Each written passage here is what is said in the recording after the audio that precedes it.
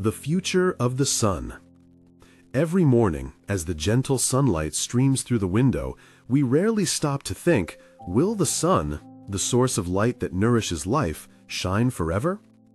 The answer is no. Like every star in the universe, the sun has a journey, a lifespan, and one day it will change in a way that no one can stop. Currently, the sun is in a stable phase, burning hydrogen to create light and energy. It has maintained that for more than 4.5 billion years and will continue to do so for about 5 billion more. But then the fuel will gradually run out. When the hydrogen in the core runs out, the sun will begin to age and turn into a red giant star. Imagine the sky then.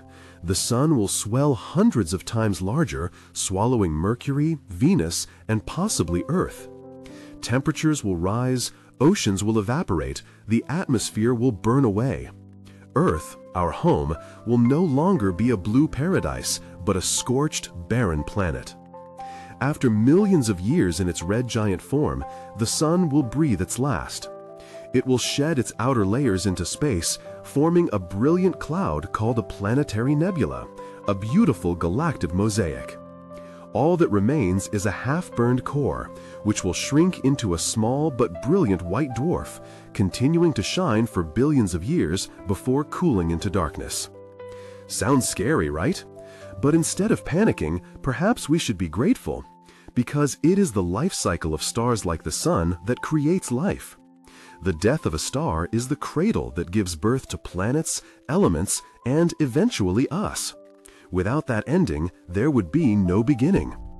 So, when you look up at the sun today, remember that you are witnessing part of a great story that has lasted for billions of years.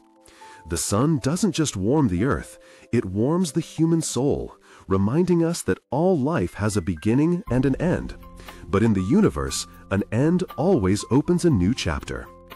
In the next episode, we'll take a deeper dive. What happens when the Earth itself faces its final demise?